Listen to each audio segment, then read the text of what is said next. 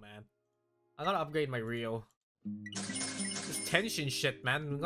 We need more tension out here, bro. I remember I studied in engineering class. Tension. I wonder if my teacher is proud of me. Probably won't be, but he was a really chill guy. I remember I bought him some instant noodles because he was kind of jealous of the nice instant noodles I had in class. It's like, Axel, what are you bringing in? Define tension? It's like when, you know, when there's a force applied onto something. That's a tension. I think. Yeah, I think so. Now define sexual tension.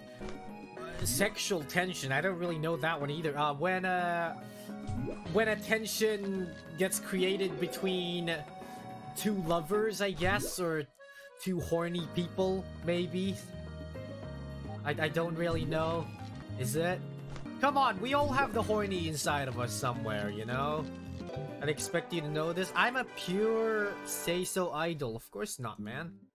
It's only you. What, you guys don't have horny inside of you guys? I thought all humans do. I thought we all do.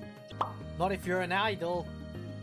Well, I'm pretty sure idols do as well. I'm pretty sure out there. I think they do. They just hide it good enough, you know? I just don't hide it. I'm bad at hiding shit, so... Jacob, thank you for the super chat. Pretty sure I only have muscle plus a skeleton in me.